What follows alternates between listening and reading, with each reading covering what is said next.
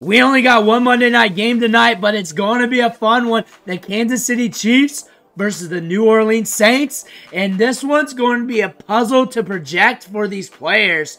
But when we deep dive the numbers, it's going to be interesting to look at nonetheless. But most of you guys already have your lineup set. You guys made your decision going into Sunday with your teams. And you're just trying to see what happens for Monday night. The thing is, you need to drop what you need from your players in the comment section below. How many points you need to get up, to stay up, or whatever it is. And we're going to bust out the rally caps to help you out. That's what we're going to try to do as a community in the comment section. Everybody rallying together to help each other out to get those fantasy points. Also, you need to click that subscribe button right now because we're deep diving matchups. We're helping you set your lineups. We're going to go deep on the waiver wire. Tuesdays, we go deep at wide receiver and running back. 20 players plus a piece on those positions. Wednesday, we go waiver wire again, and we do deep dives on the players with the You Need series. All the trending players and topics with that one. Click that button. Stop missing out. Do not disappoint Ric Flair. He's watching you. But this is an interesting matchup between the Saints and the Chiefs. The Chiefs can lock it down on defense, but the Saints have the firepower, and they're built in the right ways to push the Chiefs. So this is going to be an interesting matchup. Vegas has a 43 over-under, and this is one of those matchups that could go either way. But the potential here, even if it does go either way, should deliver fantasy results in our lineups for us. We should see multiple players do well in fantasy. We might see a couple busts. That's just part of the game. But this should be a good matchup overall for fantasy football. Whether it hits the over, whether it's right at 43 on DraftKings, or the under, it should be a good matchup for fantasy football because these two teams, when you look at how they're built, they match up perfectly for good, fun football on the field. And they have not played against each other since 2020.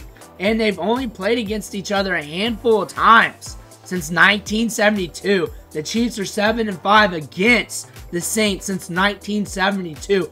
That being said, we're looking at this matchup.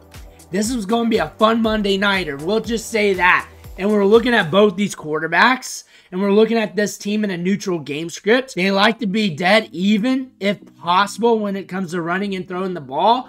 Moderate pacing with these quarterbacks. Most people have Mahomes as starting him. And also, if you got Derek Carr, he's more of a matchup play for you. And some people are going against Carr due to the matchup. And some people are leaning into Carr due to the matchup. And I can make a case for both points there.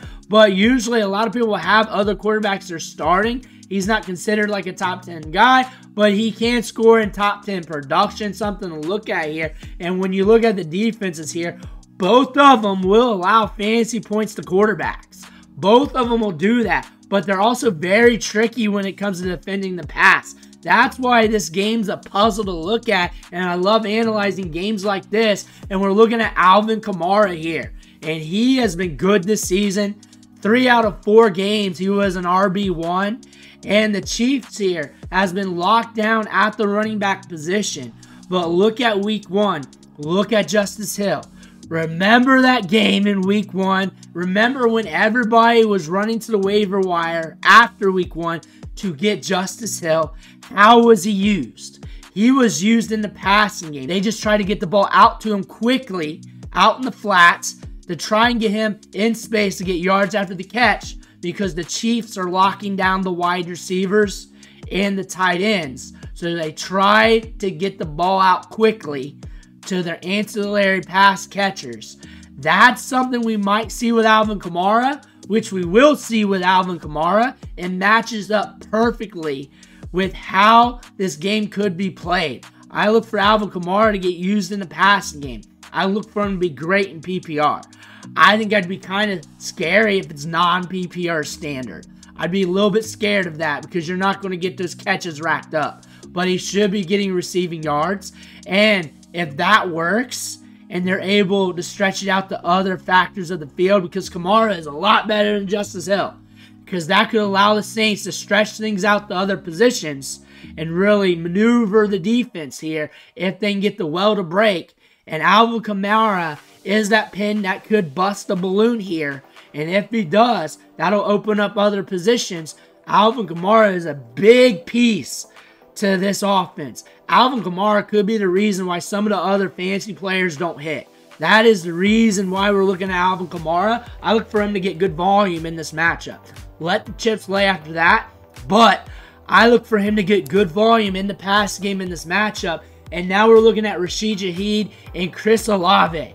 And going back to Alvin Kamara, if he can really hit in the flat and get you yards after the catch and be good in the passing game to keep the chains moving, this could allow for these two wide receivers to get some separation downfield and get those targets. On top of that, they're getting the deep ball. Rashid Shaheed's getting a 26% target share and 10.1 average depth of target. Chris Olave, 11 average depth of target and a 24% target share. They're going to stretch it downfield, deep downfield to the intermediate. If they can break one loose, they can splash on you. There is a lot of risk here. You look at the wide receivers that hit on the Chiefs this year. Zay Flowers, kind of like short volume, just 11.1 PPR fantasy points. Yoshi got some work because they were locking down Chase. Drake London, 18.7. Drake London got a lot of volume. Ladd McConkey getting a lot of targets out of the slot in the short to intermediate. That being said, if these two wide receivers were on any other offense, we'd be very scared. But Alvin Kamara, if he can break loose in the passing game and keep things moving, this will give these two wide receivers more opportunities. These two wide receivers are not 100% certain to hit.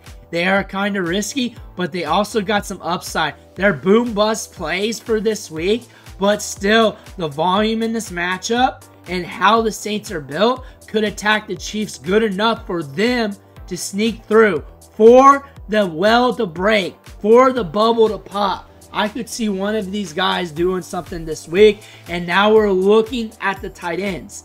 And I'm going to say tight ends here. Juwan Johnson, everybody's hitching their wagon to, which is great. I look for him to get targets and opportunity. On top of that, tight ends will tight end, and that means that he could get opportunity, score you 6 fantasy points, and still be one of the top tight ends in fantasy, but not help you in actual fantasy football. But we're also looking at Foster Moreau, and the reason why we're looking at him is we're looking at Isaiah Likely here in week 1.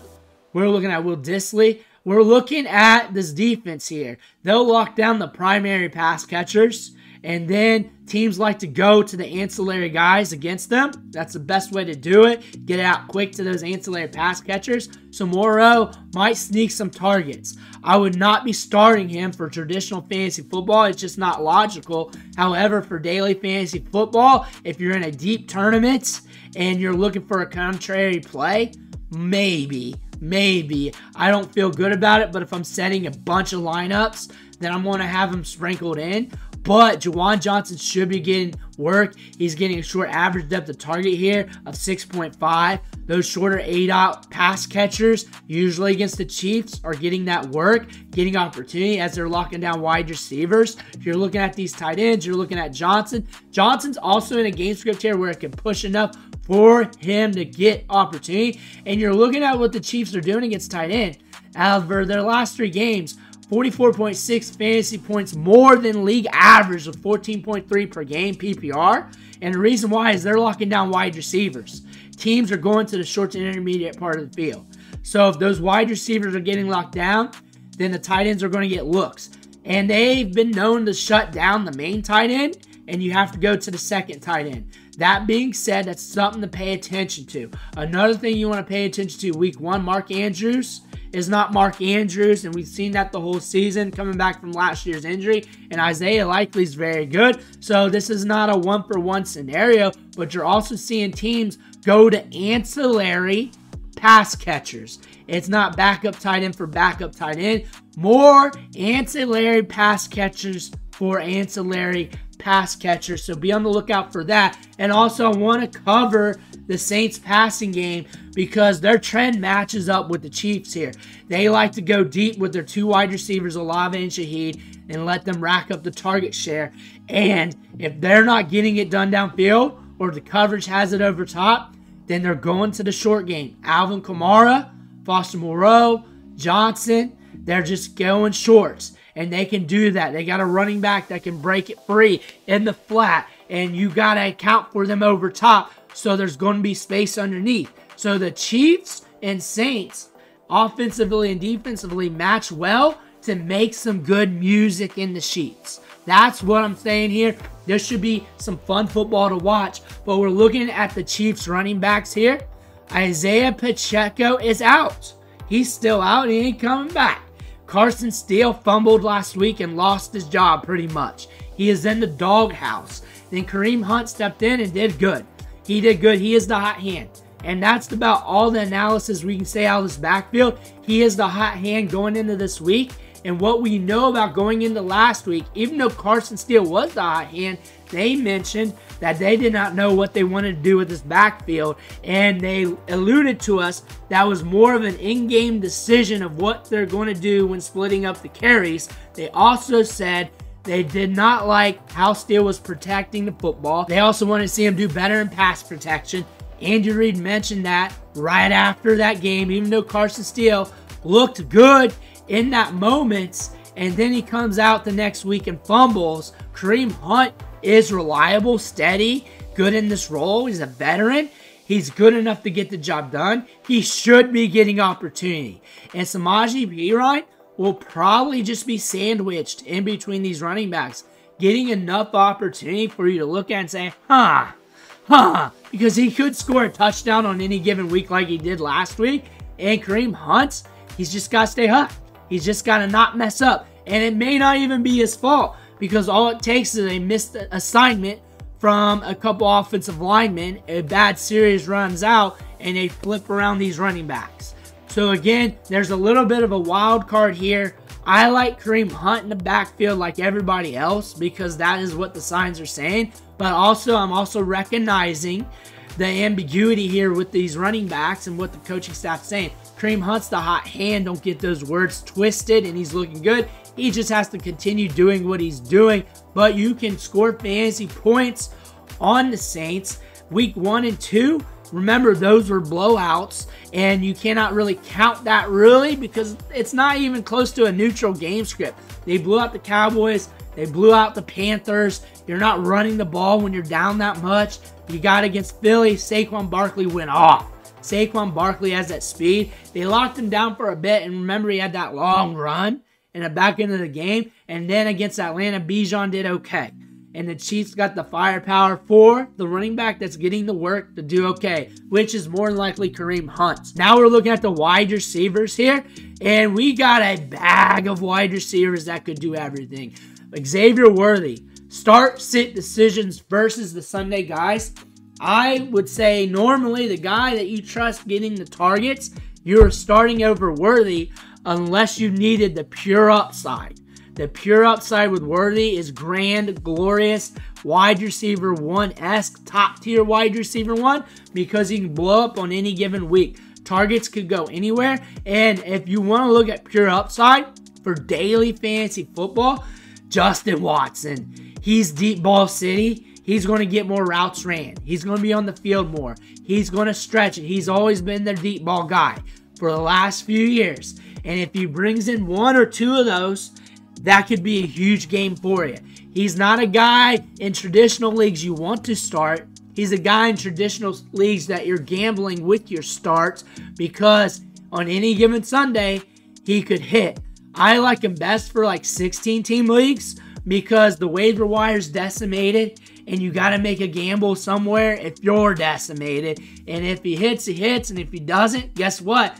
The rest of the waiver wire's decimated. What's it worth? And it's him versus waiver wire wide receivers and backup wide receivers, not him versus Jamar Chase. And when you look at it at that aspect, if he busts, he's only a few points off from the good waiver wire wide receivers. However, the odds of him hitting in this scenario might be like once out of every 5 games, kind of like a Rashid Shaheed last year.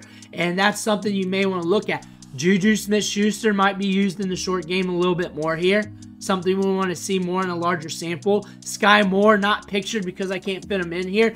Same thing. He's been on the field all year, just not getting workload and opportunity. The wide receiver I want is Xavier Worthy, and I'm starting him in a lot of leagues unless I'm jacked at wide receiver, which I'm always jacked at wide receiver, and I may have other guys to look at that I trust more with targets. Xavier Worthy has a ton of upside every given week. He's a good upside gamble.